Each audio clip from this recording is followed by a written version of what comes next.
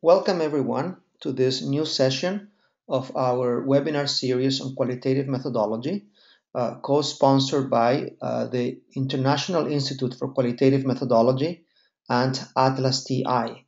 I am Ricardo Contreras with Atlas TI. I will ask my colleague Yvette McWatt to introduce Dr. Agar, but before I do that, let me say a few things about this GoToWebinar system. I will keep your microphones muted throughout the presentation. Dr. Agar will speak for about 40 minutes, and while he is presenting, you should feel free to write down any questions that you have using the questions section in your control panel. So you can practice now. You can say hello, and I will be able to read what you write. At the end of his presentation, I am going to go to the questions pane, and I will read those questions, and I will offer the microphone to whoever wants to speak. Okay, so let's do that. So thank you very much for joining us today and for supporting this very important webinar series. I will now ask my colleague Yvette McWatt from IIQM to introduce Dr. Agar. Thank you very much, Ricardo. Thank you, everyone, for coming out today. Dr. Michael Agar took an early emeritus appointment from Maryland in the mid-1990s to work independently at EthnoWorks, now in New Mexico, since 2005. Recently, he has been involved in numerous projects, short-term, long-term, and occasionally terminal. He currently works on water governance in New Mexico, clinical team performance in a Virginia hospital, lingual-cultural training in general, and he serves as a co-investigator on an ESRC project called Constructed Complexities. He is the author of The Professional Stranger, Speaking of Ethnography, Language Shock, Dupe Double Agent, and the recently published The Lively Science, Remodeling Human Social Research. He writes popular articles on water in the web-based news magazine, The New Mexico Mercury. His webpage is www.ethnoworks.com. Dr. Agar, thank you very much for being here today. Thank you, Yvette. Michael, I will give you the microphone and you will be able to show your computer screen in just a minute. Click OK when you see a pop-up message and everyone will see your screen.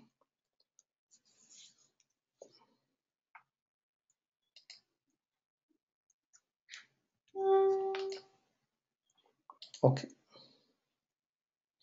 Okay, we are fine, Michael. You may let me just a second, please.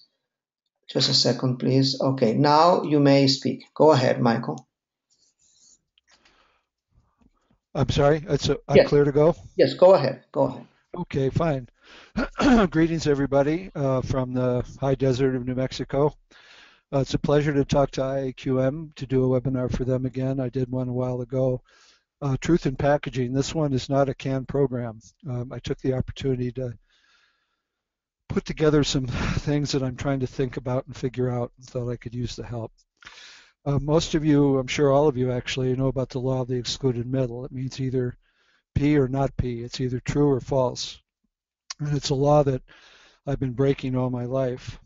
And I'm going to break it today, particularly with reference to a distinction between the notion that we deal with universals when we do human social research or the notion that we deal with particulars. And this is an argument that goes back to Hegel versus Newton. It has a lot to do with who we are as qualitative researchers, mostly descended from Hegel, as opposed to the mainstream of social science, mostly descended from Newton. Let's see. Now oh, okay. All right, here we go.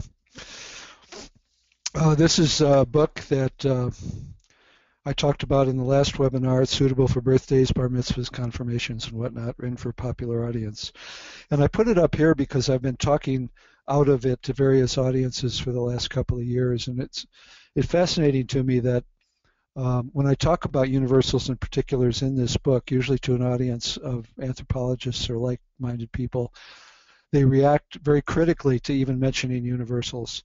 And you can understand why.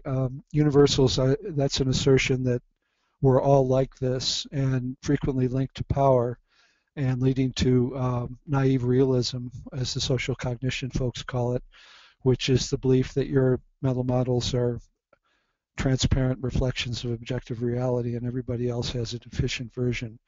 So the power issue that comes into play here makes people nervous. But at the same time, I think we need to worry about it a little more than that. This is a slide that I'm not going to go through from Hervé Varenne. He's a professor at Teachers College. It's for his course. And I'm going to use the culture concept as the example to talk about particulars and universals. Here's Edward Tyler's classic definition, started it all. And Hervé is already noticing, these are his words, that there's already a confusion in here about whether we're talking about culture as a universal human characteristic, something that makes us human, that characterizes us as human, or whether we're talking about culture as the particular mental models and practices of a particular group. And this is the tension, this is the edge I'm going to play during the entire talk. So, on the one hand, 40,000 years ago or so, give or take a couple of weeks, something happened in the archaeological record. Sites became very different from each other. One site changed through time. Funeral procedures, jewelry decorations, musical instruments, cave paintings, all sorts of things happened that indicated that something different was going on, and that justified the term Homo sapiens sapiens.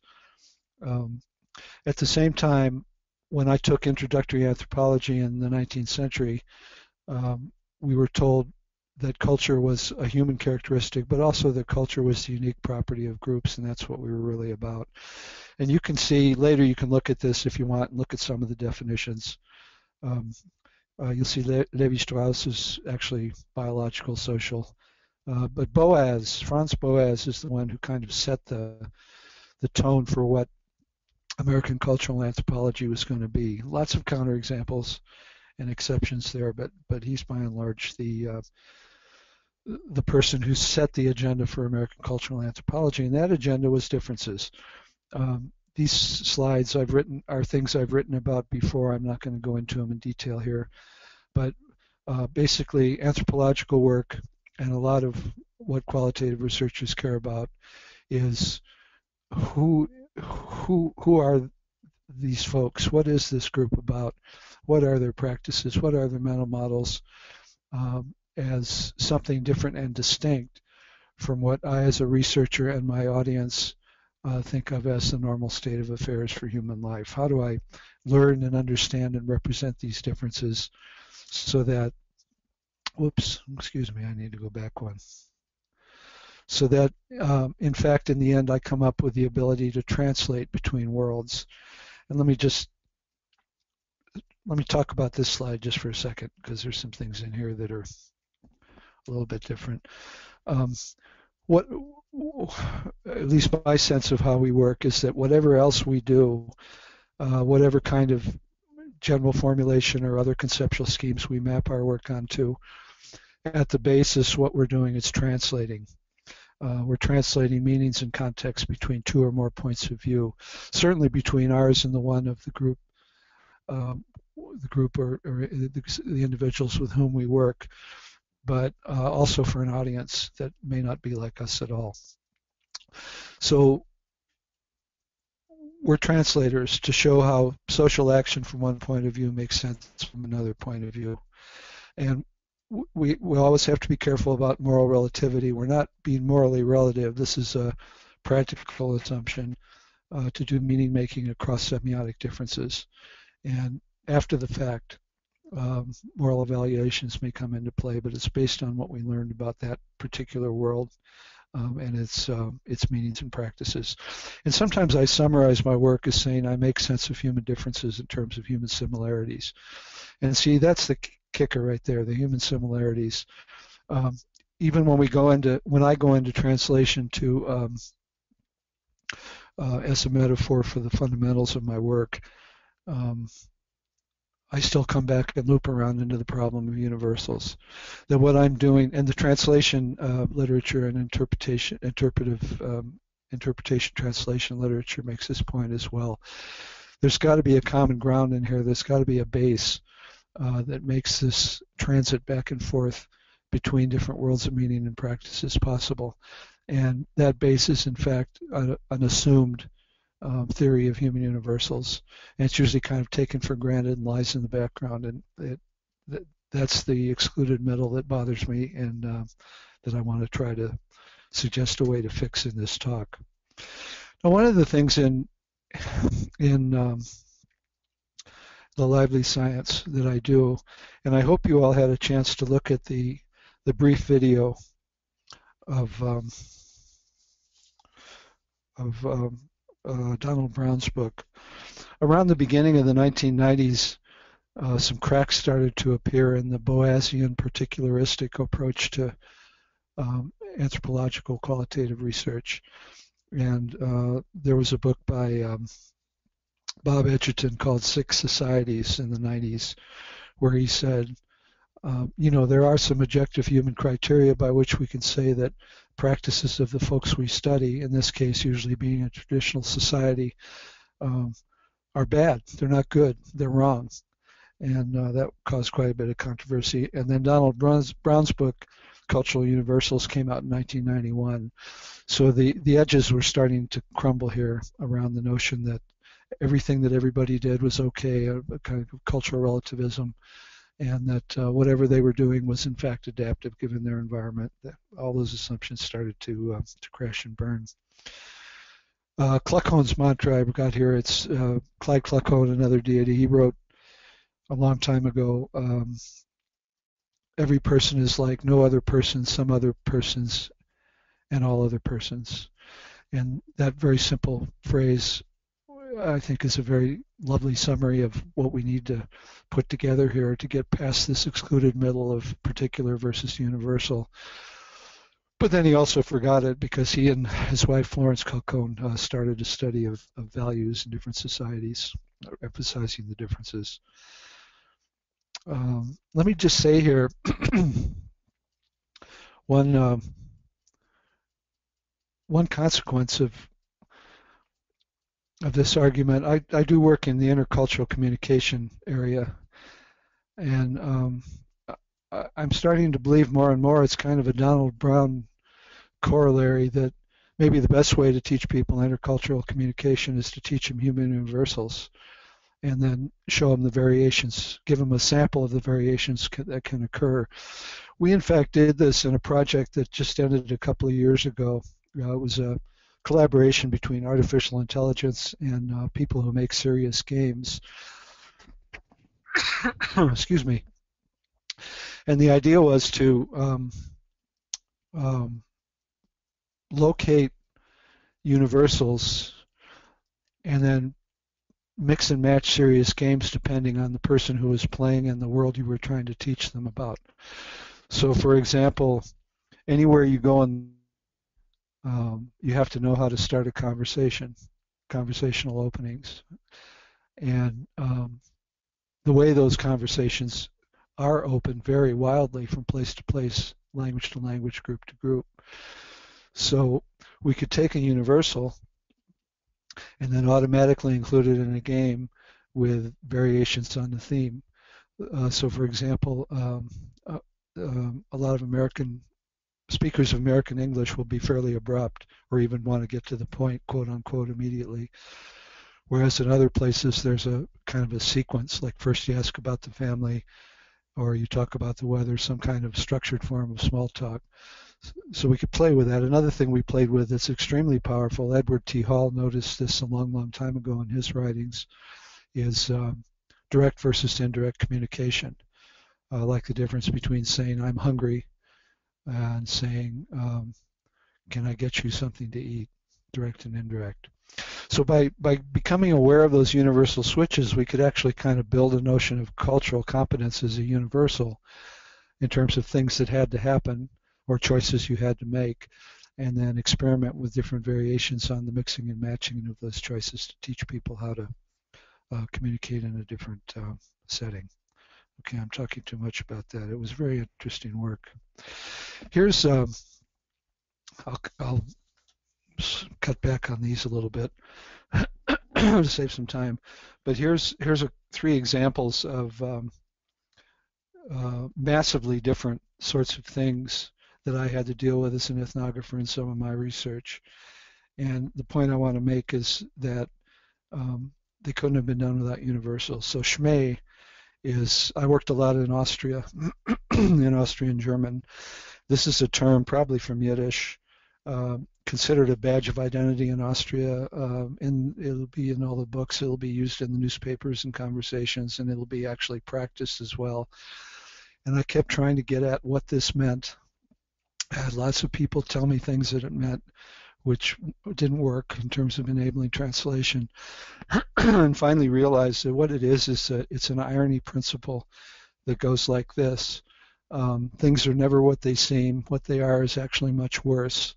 And there's no point in getting upset about it. You might as well make a joke if you can. One of the prototypical examples is a joke, many, many different setups. The punchline is that the German says the situation is serious but not hopeless. And the Austrian says, no, the situation is hopeless but not serious. So that got to be very interesting. And I needed that irony principle to make the link. That's what finally did it. And irony is, of course, a human universal. Capote out, I'll tell you that one quick. I was working to help with a joint venture between the United States and Mexico some years ago in Mexico City, driving to talk to a government functionary, a very important signature that we needed with a Mexican lawyer. We're speaking Spanish. I asked him to give me some context, some idea what was going to happen. And he said not to worry, we're just going to, vamos a capotear un poco, we're just going to capotear a little bit. And I said, what's that? It's from Cape in the bullfight. You know how you work the bull, you see how it likes to charge and run. You do it very gracefully and very elegantly. And then you know how the bullfight ends.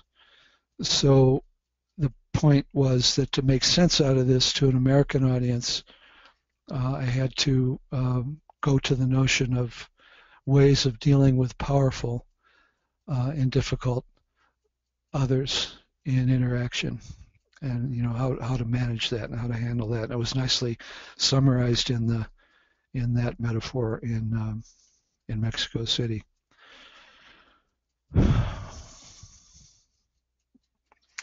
I'll come back to this if on request later. I was going to talk, I'm worried about the time again. I was going to talk a bit about EDIC and EMIC. I thought they were kind of dead, but I looked at the internet preparing for this talk, and they're all over the place on the web. So maybe it's more lively than I thought.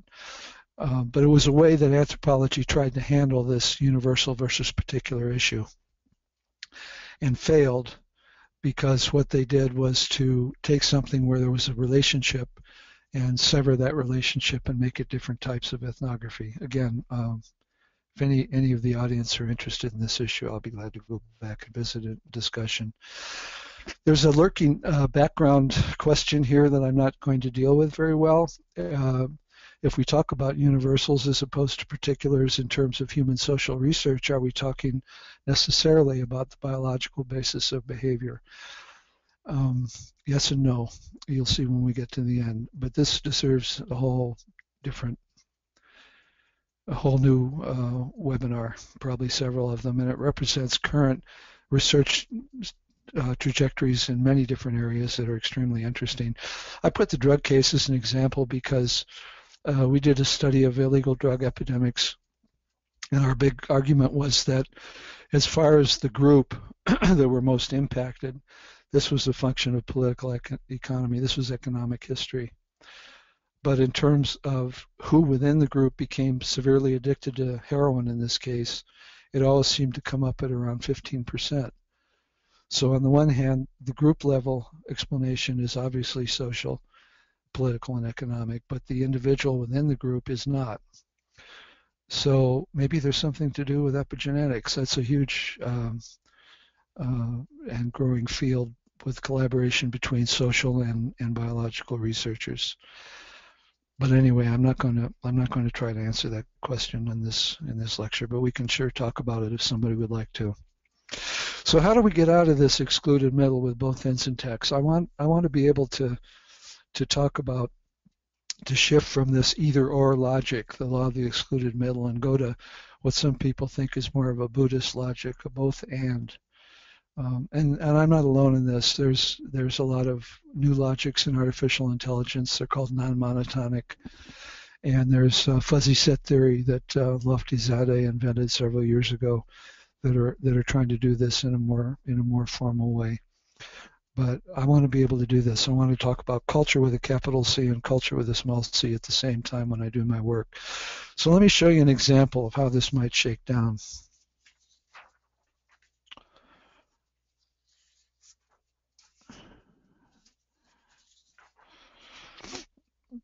Now this modestly titled book, Foundations of Human Sociology, is really about fairness.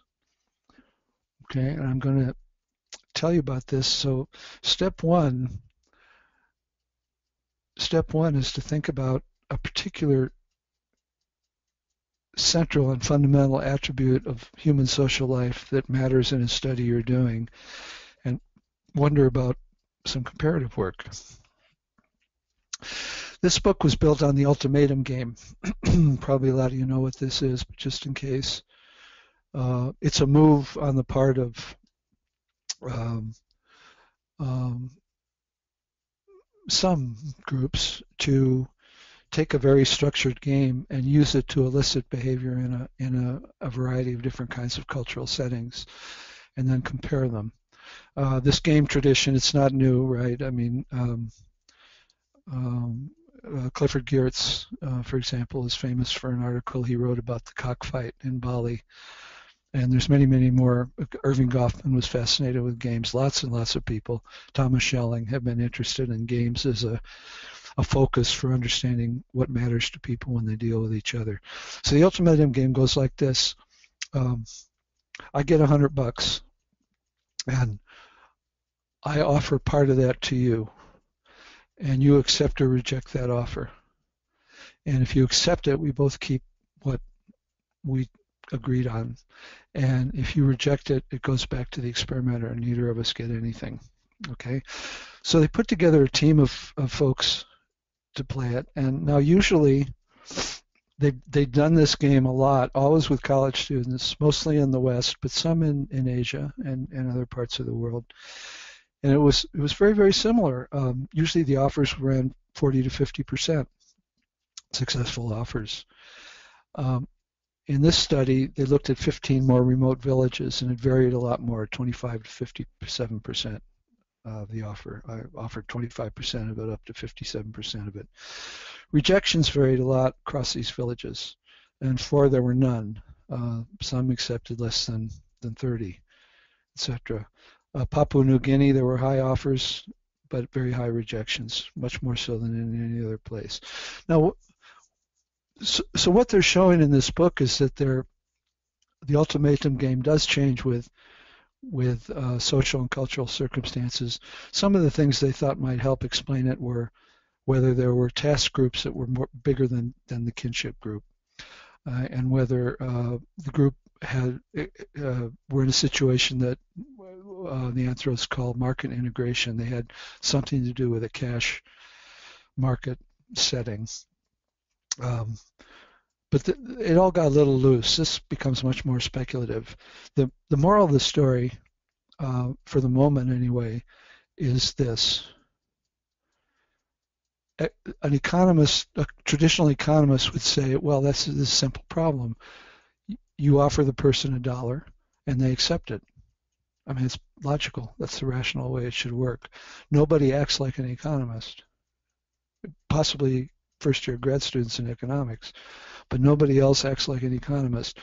There's a sense of fairness about the exchange that does vary with situation and community, but no one will just take the obvious rational economic answer. Now, this is not big news to anybody but an economist, but it supports the idea through comparative analysis across many different kinds of worlds that something like fairness is a human universal. So I just did this recently, and so I wasn't able to get the YouTube for you guys to watch. Here it is. Frans de Waal, I guess many of you know him. He's a primatologist. He gave a TED talk, and this is from his TED talk. He's done fairness studies. This is now 10 years old.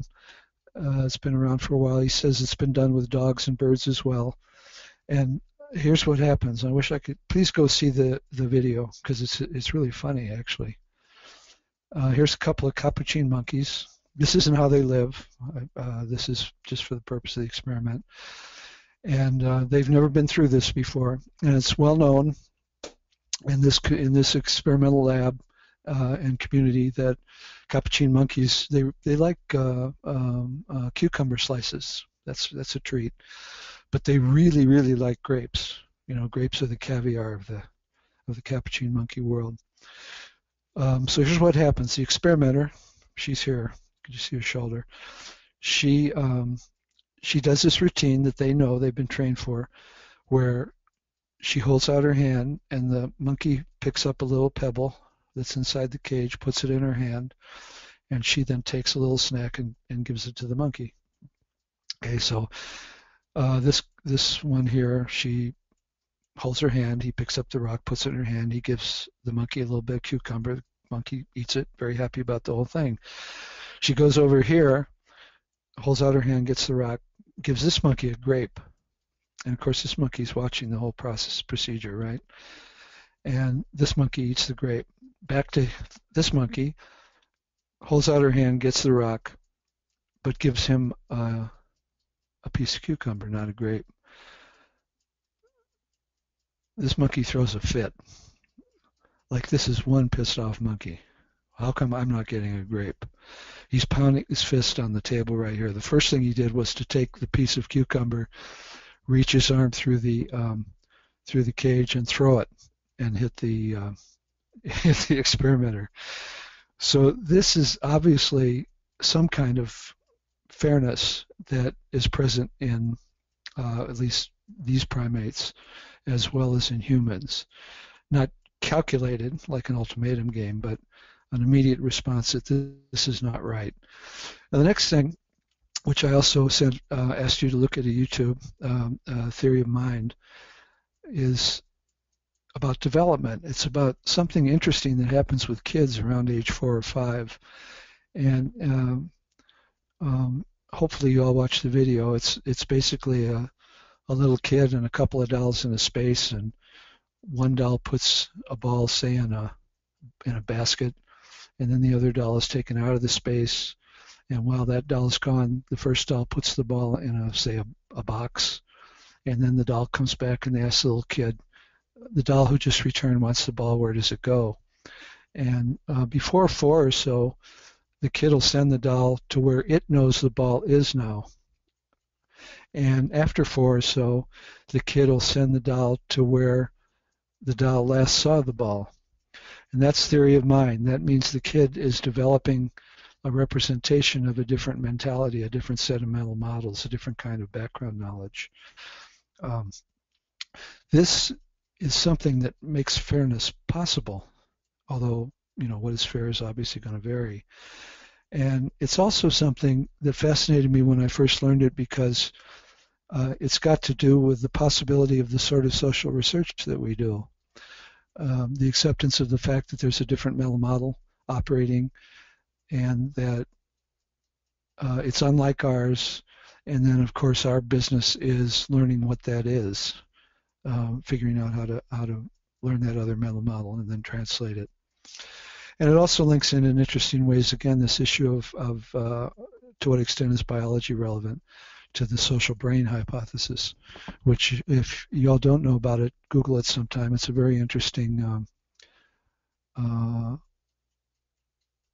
it's yet another example of the biocultural sort of approach where the excluded middle between universals of biology and local realities is breached and brought together into a single field.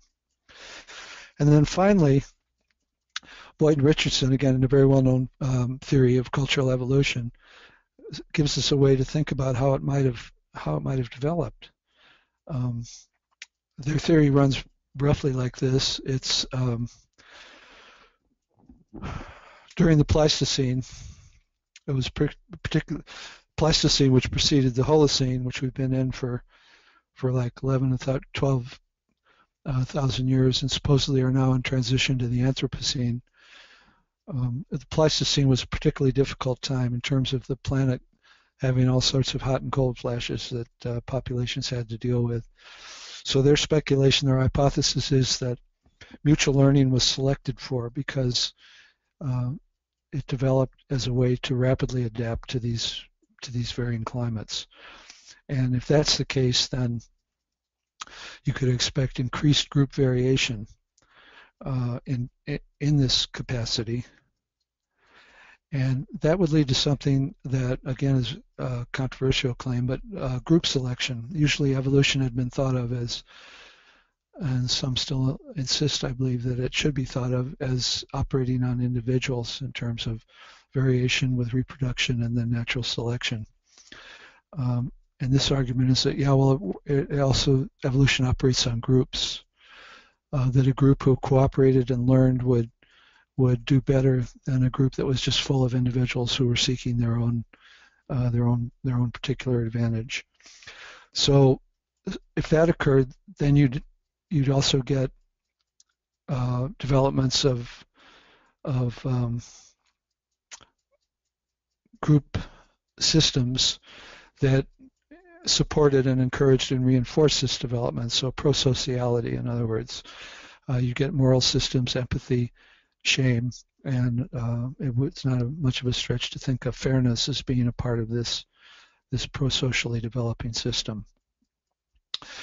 So I put all this together as I was, over the last few weeks, as I was thinking about this. I used this talk to think about this problem, and I thought, well, this is really a pretty nice kind of research design. It's probably in an introductory textbook of something that I haven't read, but a way of dealing with the excluded cultural middle, a way of dealing with culture with a capital C and culture with a small c at the same time, a way of dealing with the universal and the particular at the same time as part of any research I do.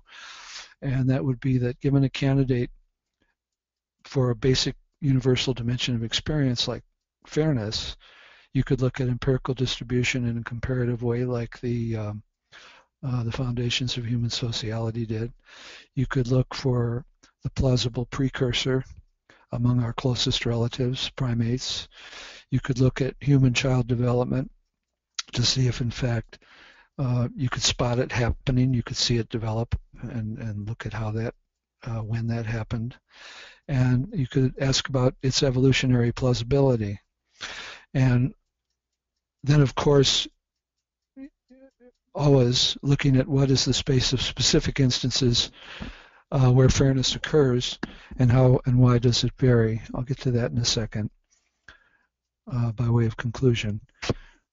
And I'll be curious what, if anything, folks who have comments either during this webinar or via email later, you can always contact me through my webpage, ethnoworks.com. What you think of this? Because it struck me this is a really interesting way to begin this systematic and careful development of a theory of what it is to be human, which is really the theory I think that I care about most, and that human social research has to offer and contribute to the intellectual streams that are currently ongoing that mix this interest in particulars and universals, but also this interest in the relationship between nature and nurture, between biology and culture. Not to mention, I'll show you in a sec how to integrate other sorts of natural sciences into and human social research as well. All right, enough of my preaching. And here it is. So, I'm checking my time.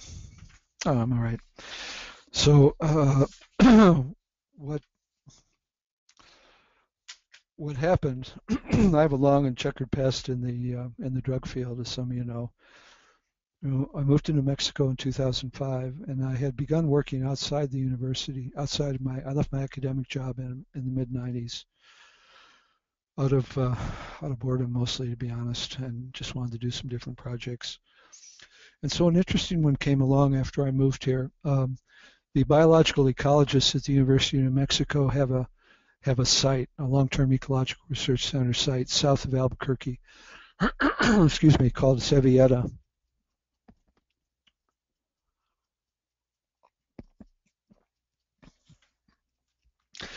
And as a lot of you know, biological ecologists really don't like people very much. They pretty much consider us an invasive species.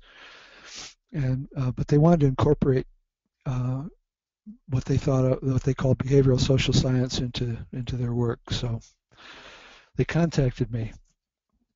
Now it didn't work very well, and one of the reasons was they had a meeting at the National Science Foundation where they said, okay, we have biological ecology over here, and now we've got all this human, social, political, economic stuff over here.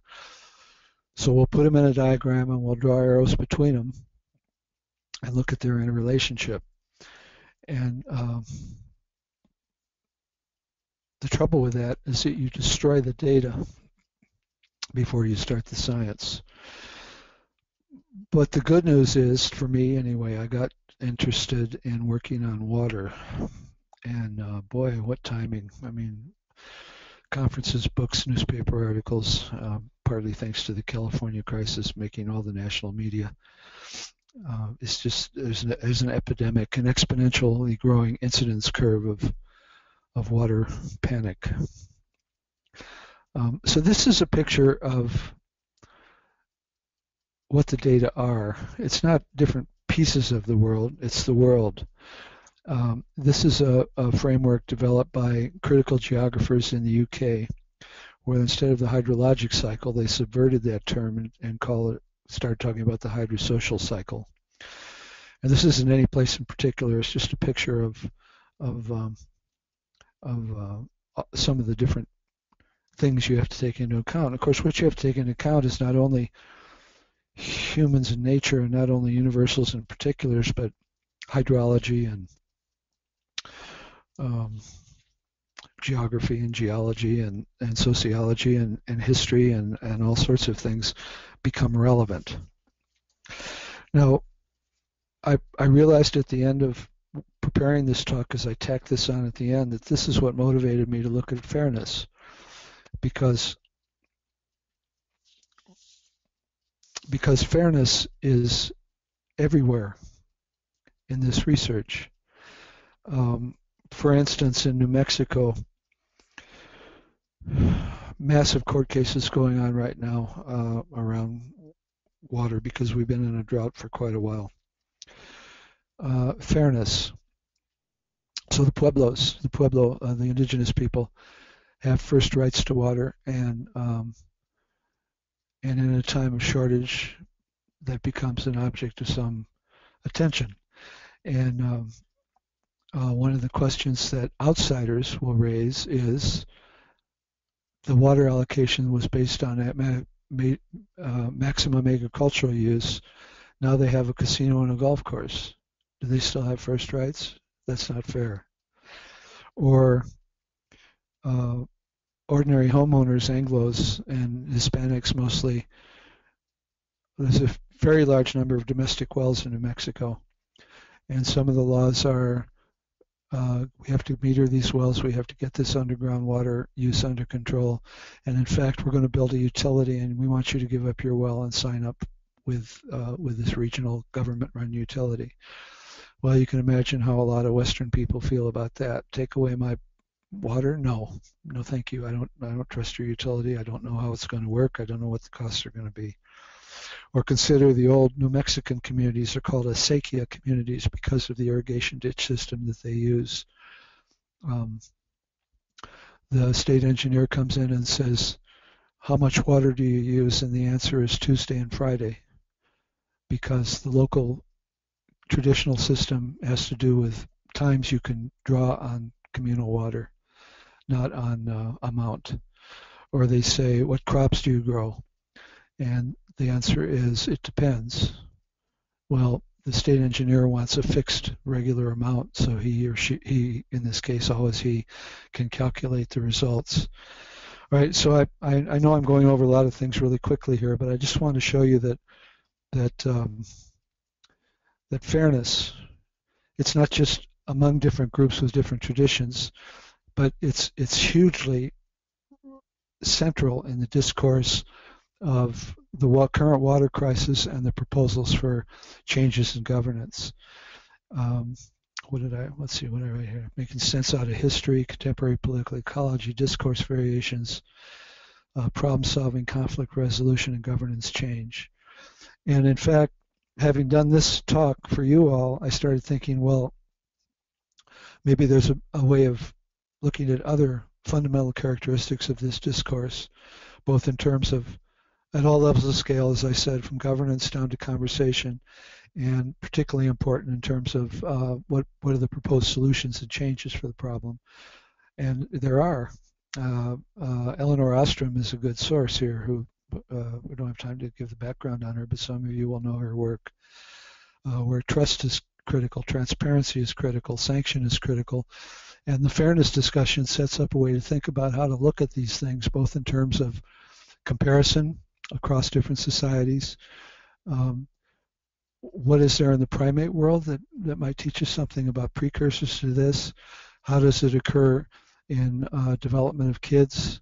How does this kind of a sense of these fundamental issues of interaction arise and develop and are shaped? And then finally, are they evolutionary plausible in terms of the history of the human species? So, I see by the clock on the wall that I have 2 minutes left. This is where I ended. Biology and culture universal and culture particular, are always going to be part of the phenomenon of interest that we look at, but so are physics and chemistry, at least when you're looking at humans in their world. Not to mention political economy, history, the traditional things we think about. And I have a joke I tell sometimes in talk based on that old drug ad, some of you might remember, where there's a woman in the kitchen and she holds up an egg and says, "This is your brain," and then cracks it into the skillet and it sizzles, and she says, "This is your brain on drugs," the old war on drugs. And sometimes I like to say, this is your brain on distinctions. We get so caught up in the categories of Foucault and living color, in terms of which we're supposed to organize our thinking, that we distort the perception of the world we're trying to understand before we begin. So I want to repeal the law of the excluded metal permanently and replace it with maybe with the both and law, or with the fuzzy set theory law. The point being that when you do a study, you're constructing data, and you construct it in terms of what the world sets before you and what you and the way and how you engage it, not in terms of prior sets of categories. And that depends, of course, on the question you're asking, at which point you then begin to make a plausible argument for how to configure the relevant domains you need to know about, and the levels of those domains and how they interact. And this is why water is so complicated, unbelievably complicated, very interesting field to work in. The thing that makes me sad, especially on behalf of people who don't have the luxury of getting old enough to start working independently off their retirement savings, is that you may get it right, but you'll always get grief from the idea distinguishers, as I decided to name them. I'm not the only one. I don't really have such a vested interest in these issues anymore, except to feel bad for folks who do have them. But, so many other traditional academic categories get in the way of this. The structure of organizations, the nature of peer review. I'm now hearing more and more and more comments critical of the impossibility of getting a coherent peer review on the part of younger colleagues. Whoops, there goes my timer. I got spoiled because a lot of the work I did on projects in the organizations in the real world, it was an interest in a problem, not an interest in a prior set of distinctions. And the decision to go to work was often based on reputation, the nature of the concept, the cost, and the evaluation of how it was working. And it was just so refreshingly direct and to the point compared to a lot of the things that we have to go through in academia. I'll just say in conclusion to support this statement, one for qualitative world and one for anthro world. In the anthro world, not so long ago, I've had younger colleagues talk about this and grad students.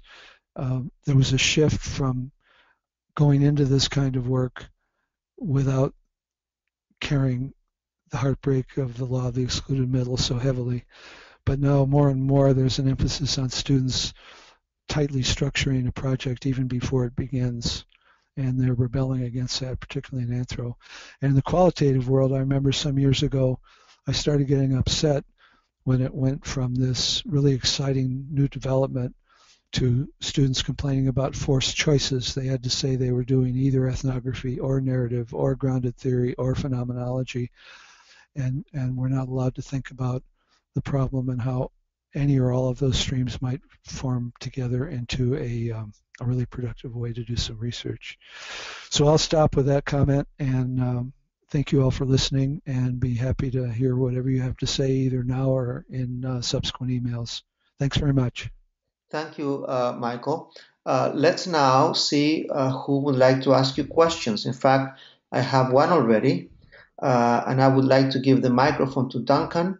Let me hear, Duncan. I will give you the microphone. Perhaps you can say something here. Go ahead. I don't know if you can hear me. Yes, very clearly. Yes. Yeah. Oh, thank you. Okay. I really like that idea of idea distinguishers. That's a great concept. I'm aware you're also interested in metaphors, and I'm wondering how you might relate that to your main theme, which is keeping the ends and the middle ground. Well, metaphor is a good place to talk about that, Duncan. In fact, there's a lot to say about it. I'm curious what you have to say about it as well. I mean, since George Lakoff's work on metaphors as a universal foundation for languages everywhere, in fact, the project I talked about with the artificial intelligentsia evolved further into metaphors. So the question became, are there classes of metaphors? Given the universal basis of metaphors, are there certain configurations of metaphor that characterize different national discourses in their media, and what might that tell you about a fundamental orientation and sort of a management of meaning within that state? And you can do that on you can start with the embodied metaphor idea, which is where the universality comes from, of up and down and movement in certain directions, and watch how those are built and used and extended into different semantic domains to characterize them. I'm not giving you I'm not giving you an example at the moment. I'll try to think of one. But does that get at? Well, it's an interesting. What I might take away from your comment is possibly looking at the way metaphors are used in different cultures and both as sort of a universal communication mechanism and that they may say something particular about cultures, the particular cultures through the metaphor.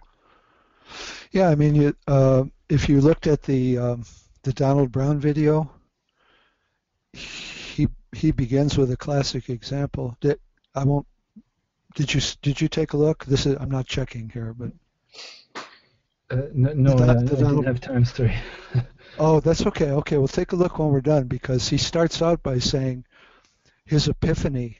He's a guy who was trained like I was in the Boasian tradition. Differences, differences, differences. And he was sitting with a young man in Brunei where he was doing his field work, and the young man sat lower than he did, and that bothered him. and he talked about how eventually he came to understand that showing respect, that what the young man was doing was in fact a universal, and that relative level up and down was in fact a way to demonstrate social rank, that was also a universal. So that would be a simple example. It's also very central in George Lakoff's work. Directionality, higher is better than lower, for example, is something he claims is a universal metaphor. Right. And then Donald Brown went on to talk about his whole point in that video. Please do watch it, anybody who's listening, if you haven't seen it before.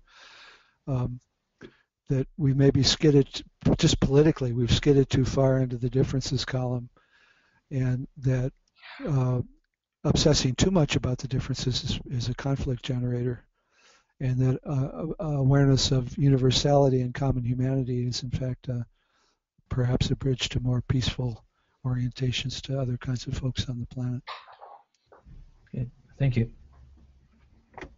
Thank you, Michael, for your answer. Let me see here. I'm going to give the microphone to Sushrut, and my apologies if I'm not pronouncing your name the right way. I will try to give you the microphone now. It's open. Go ahead. Yeah, can you hear me, Dr. Agar? Yes, I can.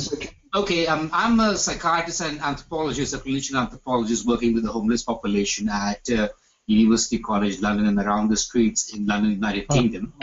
I enjoyed your talk, and I just want to pick up a couple of things to elaborate on what you said, because I felt at times you swung from one end to the other, because you showed the experiment with the monkeys. But a couple of decades ago, I met up with Carl Pribram, who had written a book at that time in the 1980s called Programs of the Brain.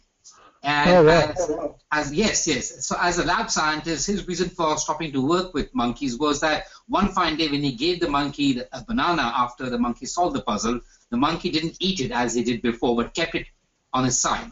And when he finished solving the puzzle, he gave the banana back to the researcher. And that got him thinking about how we conduct, and it can perhaps might have problems in extrapolating learning experiments from monkeys in laboratories. And trying to understand universals and ideas of fairness.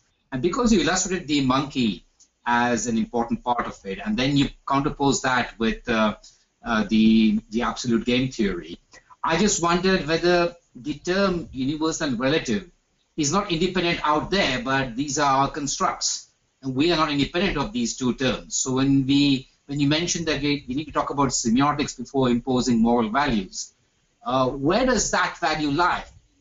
In the way in which we define what is universal and what is relative, because you use the word fairness, which if we have to look at its cognate equivalents in other parts of the world, in other languages, they may have a whole range of issues, including the ones you stated, called transparency or truth or honesty. But there might be other aspects such as obligations and a whole range of issues. So are these transactions economic, or are they also not cultural and defined by local cultural norms, which makes the issue much more fluid, as you said?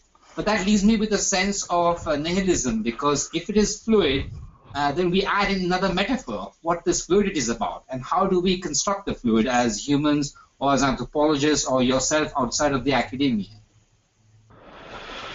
Well, that was a lot of questions. I'm so sorry. No, it was good. There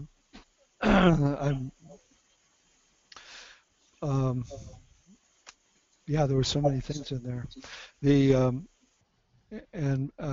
Plus I'm taken with your work, because I did street work for many years. Oh, I see. With excuse me, with heroin addicts mostly. All right, so the data. Let me think about this for a second now. This whole talk is supposed to be premised on a starting point of traditional kinds of ethnographic or qualitative work. Right. It's supposed to begin there. So it's that the fundamental problem for folks like us is to um, to encounter a world. It could be, it could be very similar, it could be very different from the world that we know, and to make some sense out of how it works and how it operates from a point of view that allows us to see social action as coherent in that world from the point of view of a different world, and vice versa.